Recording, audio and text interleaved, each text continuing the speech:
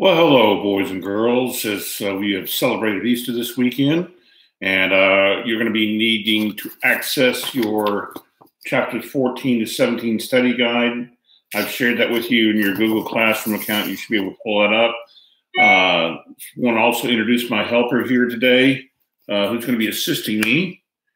There she is right there. She's going to help be my audience here and be the lecturer. Her name is Sky. So she'll be sitting in our classroom also. So let's get started here, looking at chapter 14 through 17. Now, you looked at some of the stuff the other day in the assignment where I asked you to look at these inventors and tell me what they did, but we're going to go ahead and go through them again just to make sure you have the correct information down on what they're noted for. The early part of the 19th century saw a huge wave of innovation and technology. You think about this, that for thousands of years, there was only a couple of ways to get around. I walked somewhere, I used a beast to ride on or to haul me there, or I used a boat and either manpower oared me there or wind filled a sail and got me there. And that's how I transported and that's how I traveled. Yet in the past 200 years, you've had huge technological innovations in travel, just even in my lifetime. Nobody had been in space when I was born. And then when I was 9, we put a man on the moon. You can fly you can get on a plane here in Dallas and fly to Australia nonstop or the Middle East, Dubai nonstop. A plane can stay up in the air 15, 16 hours. It's just unheard of, that the things that have happened. And imagine moving forward in your lifetime, things that are going to happen, they're going to change the world for you. And these guys here, things that they invented changed the world. So let's look at our first one there on the guy, and that was Eli Whitney. He did a couple of things. What he's most noted for, obviously, that you've looked at is the invention of the cotton gin.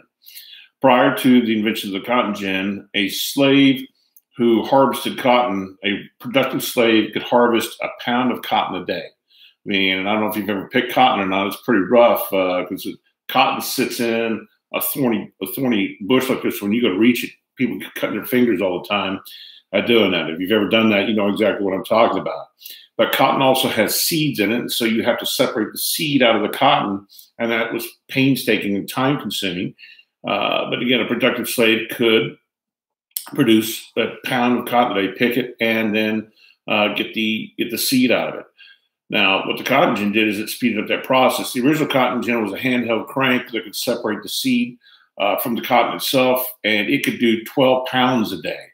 So now you're looking at being able to harvest the cotton and do 12 times as much, which means that I can plant 12 times as much, because as we've discussed before, cotton is a perishable product.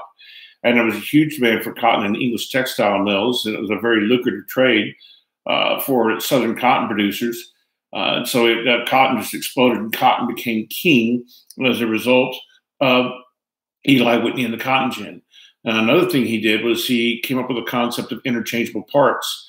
A lot of weapons were handmade, and you had a specific barrel, you had a specific hammer, a specific trigger, because it was handmade to that. But if the trigger, the hammer broke, or something broke on the gun became useless because that had been handmade. Where what Eli Whitney did is we're going to make all identical parts. We're going to make all trigger guards the same, all triggers the same, all barrels the same length, with the same caliber, all hammers, all the parts of the guns that were all made exactly the same. So if something broke on the weapon, you could replace it. And he'll sign one of the first contracts with the United States Army where he'll sell 10,000 guns to the U.S. Army along with the extra parts so that the weapons can be used a long time. Our next fellow there is Samuel Slater. Samuel Slater had been born in England, and he had a photographic memory, and he worked early on in English textile mills. And he's going to immigrate to the United States. And as he grows up, he from memory is going to reconstruct and rebuild a textile mill. So if you look in there as the second one, he's known as the father of the American Industrial Revolution because of his memory and being able to produce with these textile mills. He's going to be seen as a traitor, excuse me, in England for having brought these industrial secrets here to the United States to compete with England. Our next fellow on the list there, Robert Fulton, he's going to be a guy that's going to revolutionize transportation. Again, as I mentioned early on, the only way water-wise to get around was somebody that oared you there. You had people in the galleys rowing the boat, or you had sails that were dependent on wind to fill them up with wind, and the wind pushed you along. It was easy going downstream of the river because you had the current working with you. However, it took a long time to go upriver. Case in point, the Lewis and Clark expedition, when they went up the Missouri River, they might make 3 to 5, and on a good day, 8 miles a day, because they were literally pulling the boat up the river up the Missouri as they went. On their return trip, though, because they were going with the current in 1806, they were making 60 and 70 miles a day in their boat as they came back. What Robert Fulton did was he invented the first steamboat. He called the steamboat the Claremont, and he's going to use steam to power an engine that's going to drive with paddles, move the boat upstream. And in 1807, his steamboat, the Claremont, is going to steam 25 miles up the Hudson River right outside New York. And this completely revolutionizes travel on waterways, where now I can go upstream as easily as I can come downstream. Our next fellow there is Cyrus McCormick. He's going to invent what's known as the mechanical reaper. You go back to the story of Ruth and Naomi in Scripture. She was a widow, and so what they were allowed to do as widows, they were allowed to come behind the people who had taken a sickle and hand cut the grains and pick up the loose grains. Well, this is the way it's been done for thousands of years, but now it's a mechanical reaper. You can actually have a machine go through and do at a much faster pace and a higher volume pace what manpower used to have to do. You look at a combine today. Combine is a descendant of the mechanical reaper, and you can produce a lot more corn, wheat, lots of things that otherwise would have had to been done by hand. Peter Cooper. Peter Cooper, he's on our sheet there. Yes, is that right? Yes. Peter Cooper, right here. Peter is going to use the idea of steam power to come up and create a steam engine, or the first train locomotive where you're going to use steam to move along tracks. This is going to be the forerunner of the railroad, and now where I used to have a wagon to drag across the mountain, now I can use steam power and an engine to pull, and these early trains can go as fast as 30 miles an hour. You consider that the normal human being walks about 3 miles an hour, and maybe in a wagon I can go 6 to 7 miles an hour. Now traveling in a train, I can go 30 miles an hour, and it's going to eventually pick up speed as technology develops, where by 1870, with the first transcontinental railroad was going to be completed in 1869.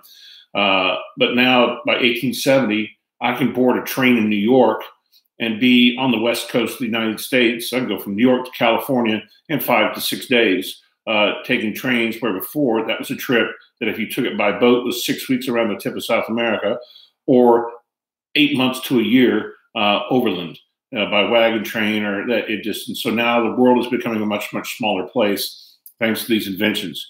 Our next fellow there is John Deere. Yeah, you've heard of him. He's still around. He's the inventor of the modern tractor. You see his equipment everywhere. But one of the things where he changed for agriculture was the invention of the steel plow. Prior to John Deere and the use of steel plows, you had wooden plows, and wooden plows go all the way back, again, thousands of years. And the problem with wood is if you hit a rock or you hit soil that it couldn't punch through, then the plow could break. And then you're stuck and have to go hand make another plow. Now with the steel plow can cut through dirt. It can break a rock or move a rock that otherwise would have broken on a wooden plow. And so now farming is able to advance because they're able to till more land and plant more. Our next flyer there, Elias Howe. Elias Howe is going to invent the sewing machine. As opposed to where prior to this, I had to stitch things by hand and make things by hand. The sewing machine is going to speed up that process. I think that's kind of a lost art now that used to be taught in home economics when I was a young lad. And you got to watch my mother and I watched my grandmother use the old Singer sewing machines. But it's gonna speed up the ability to take these textiles that are being produced in these mills to now make more and more cloth, more and more clothing for people. Samuel Morse, our next individual in there, he's going to change communication. when George Washington gave his inaugural address in 1789 in New York, it took 8 weeks for a copy of his address to get from New York City to Mount Vernon at his home in Virginia, a copy of his speech. Because of communication, you just had to print it and then take it overland. Now, when Andrew Jackson, just 30 years later, gave his inaugural address in 1829, actually that'd be 40 years, 40 years later, because of what Samuel Morse did, he invented the Morse code, which you could use dashes and dots to communicate up and down a telegraph line. And you had people that understood what the dashes and the dots meant, and they could then translate it, and you could get a message very quickly. So case in point, when Andrew Jackson gave his inaugural address in 1829 in Washington, D.C., a copy of his inaugural address was in Boston newspapers 8 hours later. So just in 40 years, you've gone from weeks to hours in communication. Morse code's still around. It's still used. The Navy uses it. Naval aviators use Morse code. And there was an interesting side note with this in World War II, is that the Germans knew, in World War II, the Germans knew that the Allies were set to invade along in France somewhere along the coast, but the Germans weren't sure where it was. What the Allies wanted to do, though, is they wanted to let the French resistance and the French underground in France know that the invasion was imminent, and therefore that was going to happen within 24 hours, and to go out and start doing whatever they could do to disrupt German military capabilities, like blowing up rails, taking out power lines, sabotage, anything like that. But how do you let the French know that it's coming, the invasion is going to happen within 24 hours, but not tip the Germans off? They used Morse code. Again, I told you there's a series of dashes and dots. So, for example, if I went dot, dot, dot, dash in Morse code, that's the letter V. So, again, dot, dot, dot, dash, letter V. And this was a symbol that Churchill always used, V for victory. And in France, it was known as Vitra. But this was the key to the code. They were going to use Morse code to signal the French underground that the invasion of France was going to be happening within 24 hours. But how do you do that? They used Morse code, but they used music. For you Baroque masters out there and you classical people that like classical music, if you've ever heard Beethoven's Fifth Symphony, you know how it starts. How does it start? Da da da da da da da da.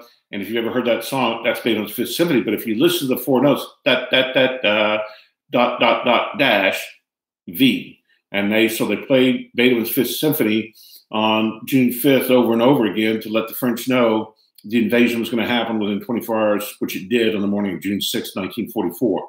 But it set in motion the French underground, the French resistance. Interesting story with the Morse code, in my opinion. Cyrus Field, the next guy that you see there, again, revolutionizing communication.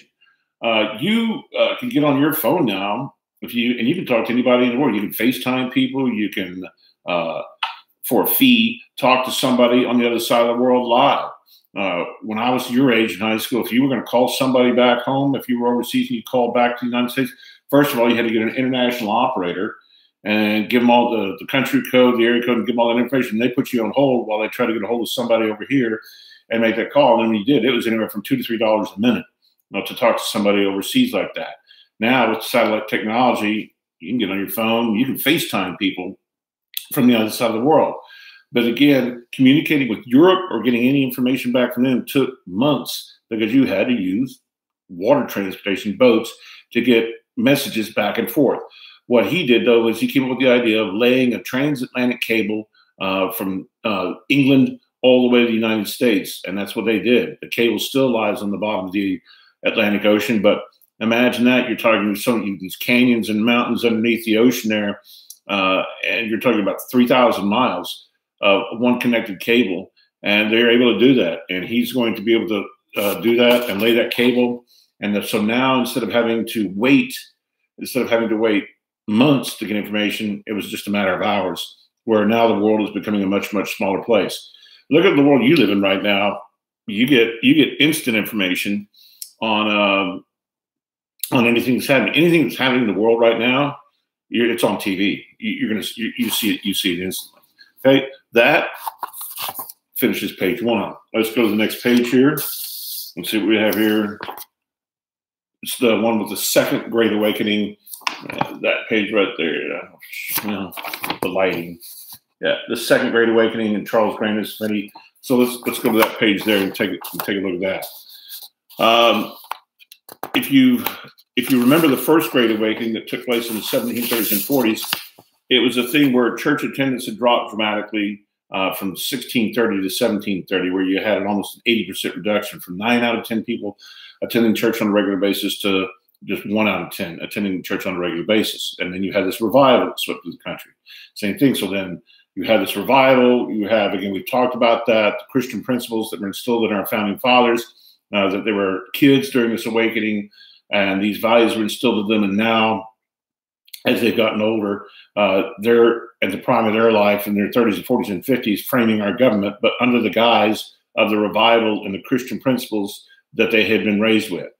In the 1830s and the 1840s, you're going to have another awakening here in this country. And the father of the Second Great Awakening that you see there is Charles Grandison Finney.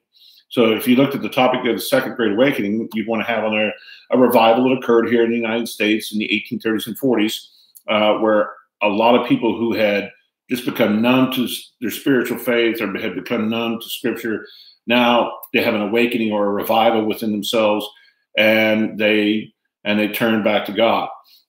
We might be experiencing something like that right now in our country, where there's a lot of people that have become very spiritual over this, as they have a chance to maybe reflect on their lives. Your lives have been changed.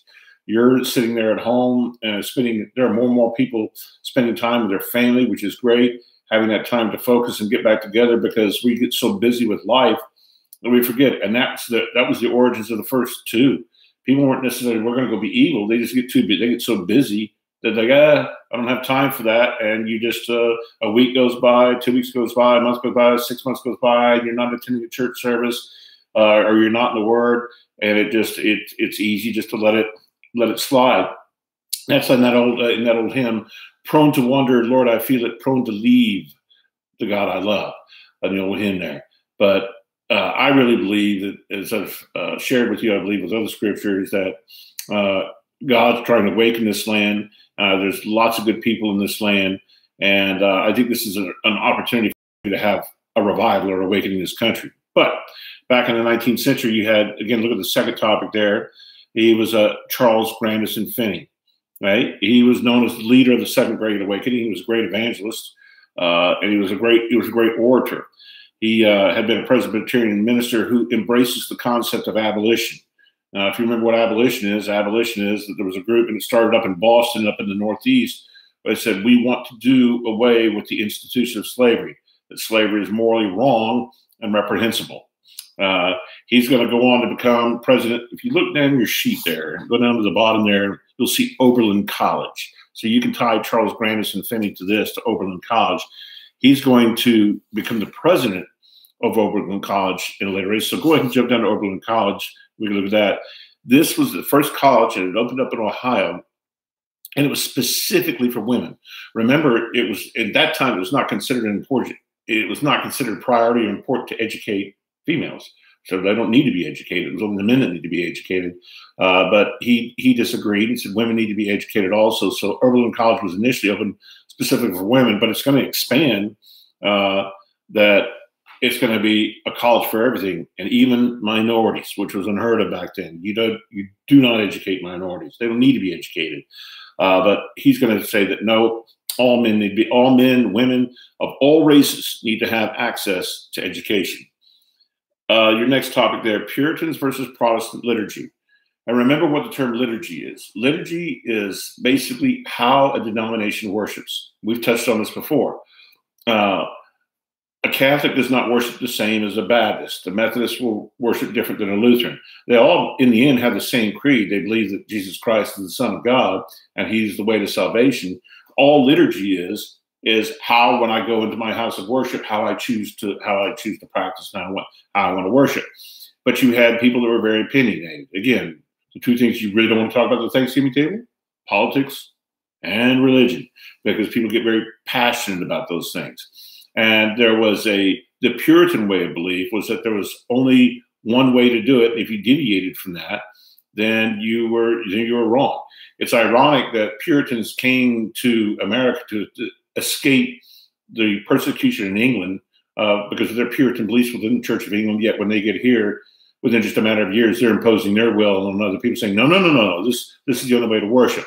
And so you had Puritans, again, who believed in, they believed in the concept of predestination, where the Protestant faith had, as it started to expand, said, no, there's free will, and that you as an individual have the right to come to Jesus freely and get that salvation. So there was that embrace there.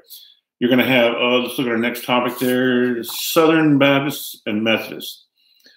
So you have the Methodist Church and you have the Baptist Church here in the United States. Yet the Baptist Church and the Methodist Church up north preached that slavery is wrong. Where down south, Baptist and Methodist churches said, no, slavery is not wrong. It's a normal institution. And they had a biblical justification for that slavery.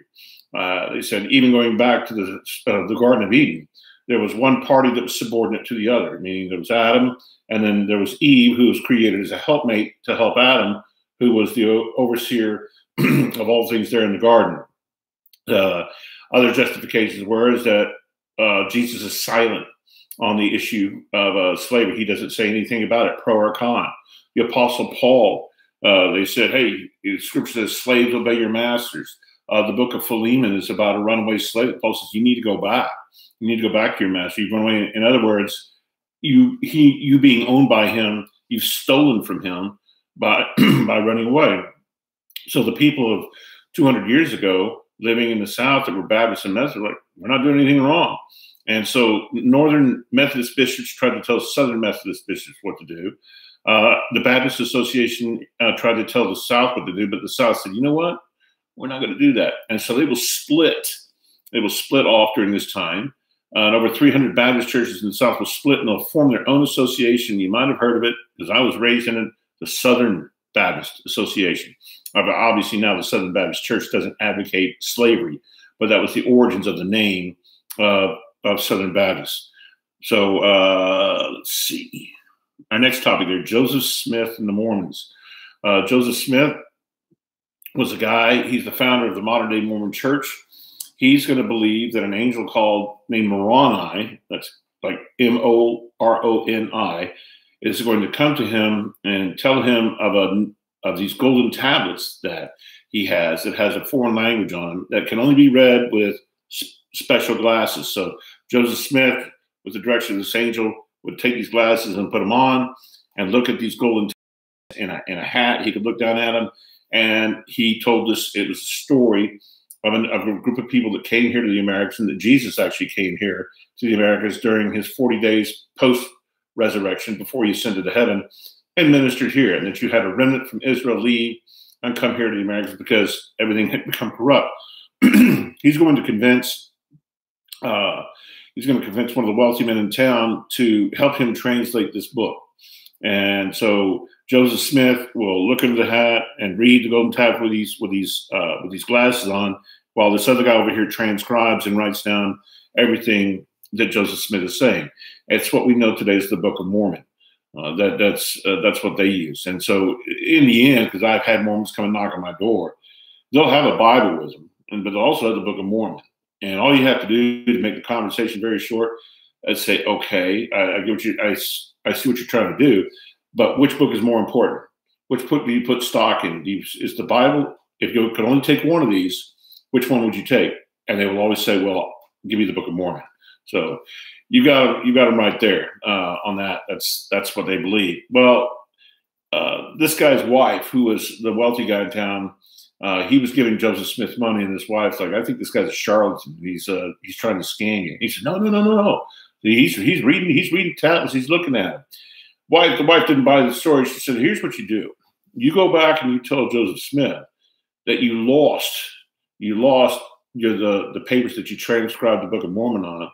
And that if he's telling the truth, he should be able to look back into that hat with those glasses and tell you the exact same story, word for word, that he told you the first time. And if you can do that, then maybe I'll listen then. Well, when he went back to Joseph Smith was like, The angel took the tablets. Look, I don't have them anymore. He'll get run out. Some people will follow him. People always do. He'll get run out of town. He'll move to Illinois, where, long story short, in the end, he'll be killed in Illinois. And his second commander, a guy named Brigham Young, will take the Mormons who have followed his faith, and they're going to go to someplace. They said, we just want to get way far away.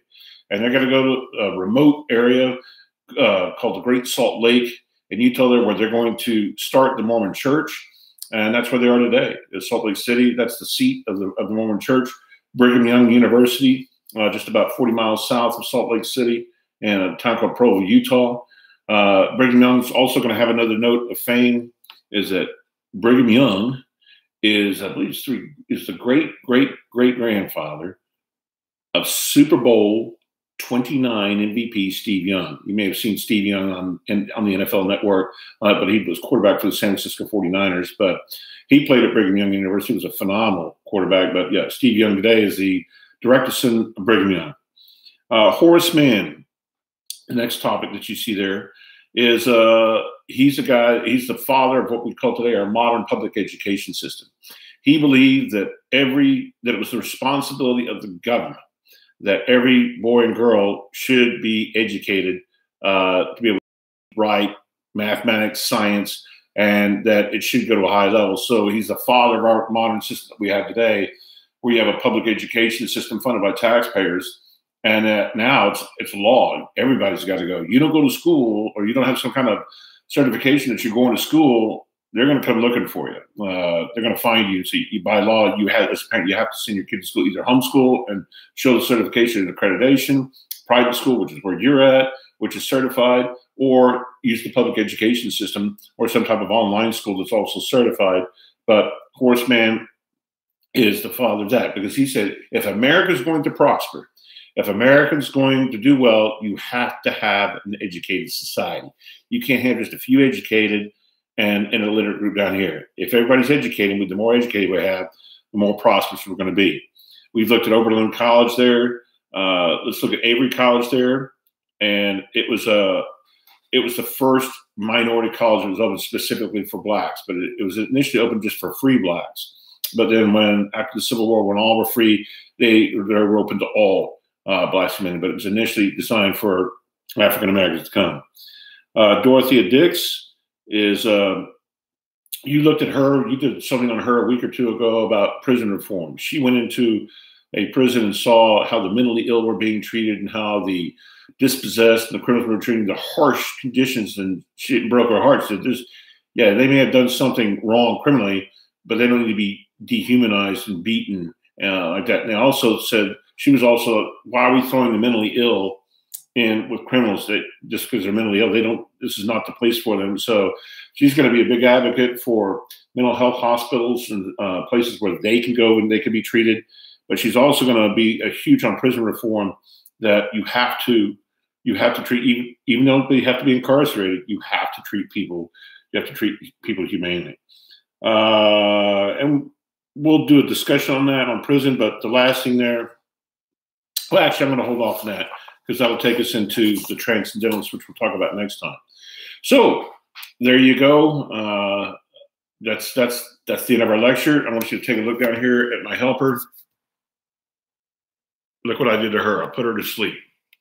Yeah, her eyes cracked. She's listening, but she's had to endure these talks. So I miss you guys. I hope all is well.